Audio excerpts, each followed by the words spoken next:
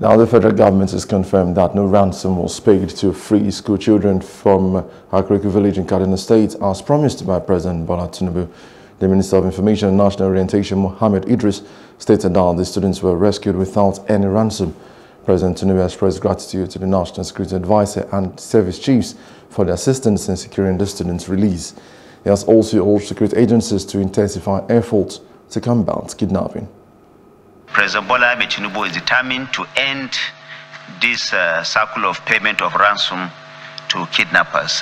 Government believes that this continues to encourage these kidnappers, these criminal elements to perpetrate this act within the Nigerian nation.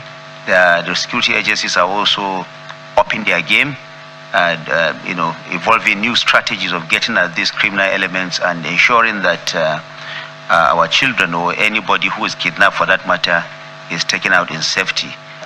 Government will not stop at anything to get any kind of information that it requires to solve our problems. The security agencies are up and doing.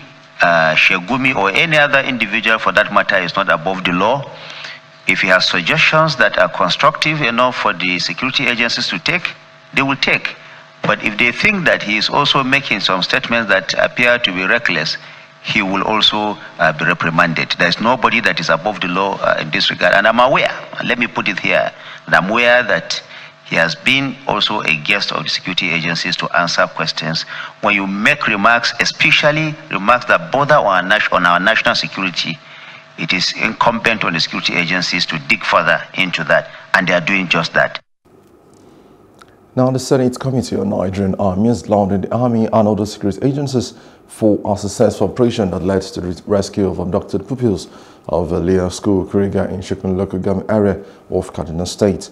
Now, Chairman of the committee, Senator Abdulaziz Yaradua, said the rescue mission was swift and appropriately responsive in line with military rule of engagement, noting that it was a rare operation that stands the military and all the security agents in the operation as best among equals.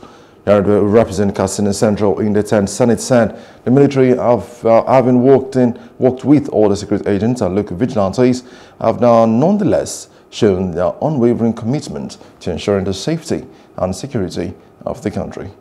Hello, hope you enjoyed the news. Please do subscribe to our YouTube channel and don't forget to hit the notification button so you get notified about fresh news updates.